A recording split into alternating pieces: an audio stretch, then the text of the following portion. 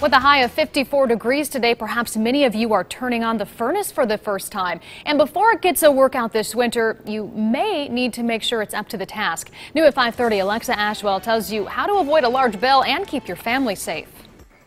Well, Katie, I just had mine checked today. Maintenance is key to avoiding a large bill when it comes to your furnace. The more dirty it is, the higher its cost to operate. Experts suggest having it cleaned twice a year in the spring, then fall. This could cost around $172. Not bad compared to the $3,000 it could cost to replace your furnace.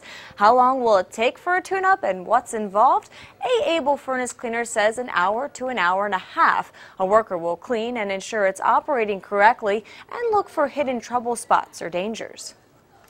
Carbon monoxide, we want to make sure the levels are safe in the furnace as far as that goes.